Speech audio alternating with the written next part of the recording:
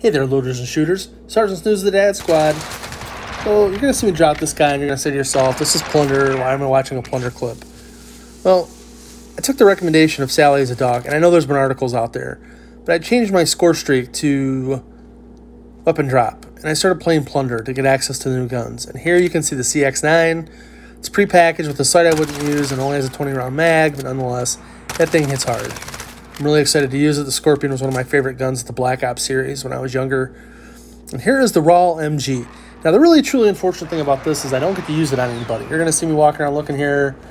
I probably could have fired some shots off to try to attract attention, but it very much reminds me of the Finn.